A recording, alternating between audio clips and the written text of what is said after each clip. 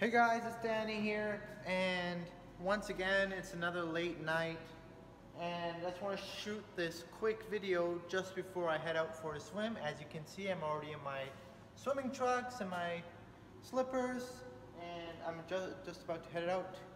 But I just want to shoot this quick video because not many times you see this, but sometimes you do.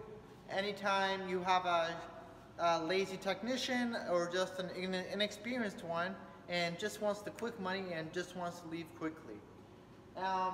So right now I'm working on this under-counter cooler here, and just before I sell it to my customer, as you guys can see, it's at 35 degrees, and I'm having a small issue with this. Now, I've seen this in the field a couple times, but the problem I'm having with this under-counter is that the temperature range inside is quite big.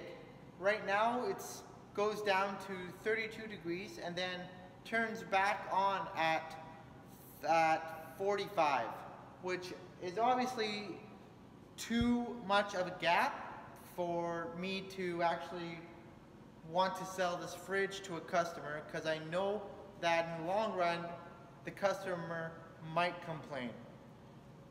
So usually what this tells me, whenever there's a big gap in the differential, it's called, in the two temperatures in which the compressor turns on and off, what that tells me is that there's a problem with the thermostat. So in this case, I opened up the thermostat at the cabinet of the cooler, and I take a look at the thermostat. As you can see, it's over there, and by first glance you can, well, I don't know if it's obvious to you, but it's not an OEM thermostat. So the technician who worked on this before me was lazy and didn't want to install the OEM one. So that tells me that there is a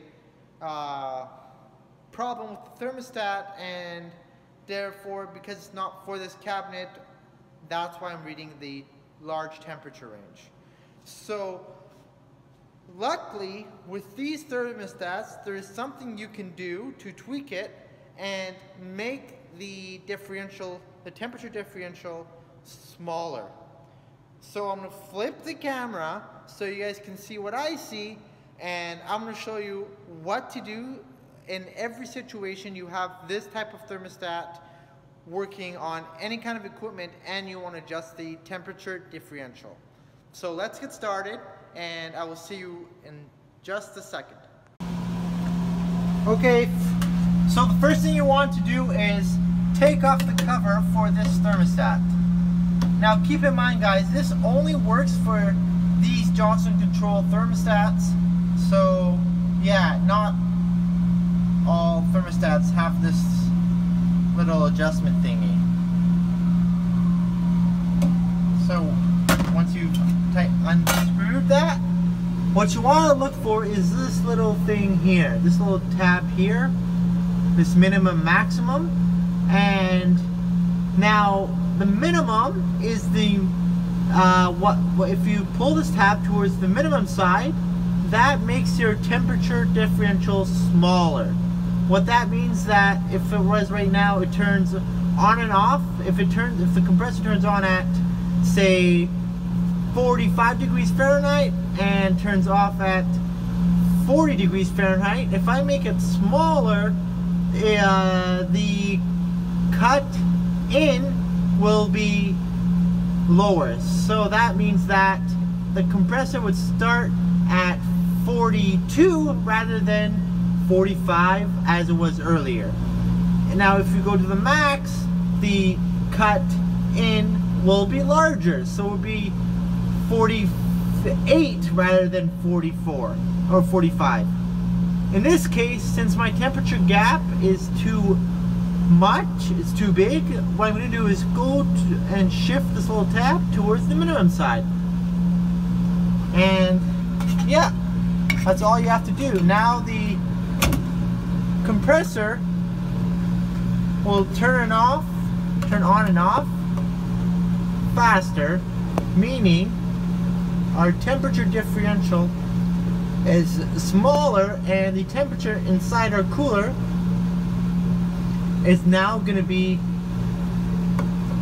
less.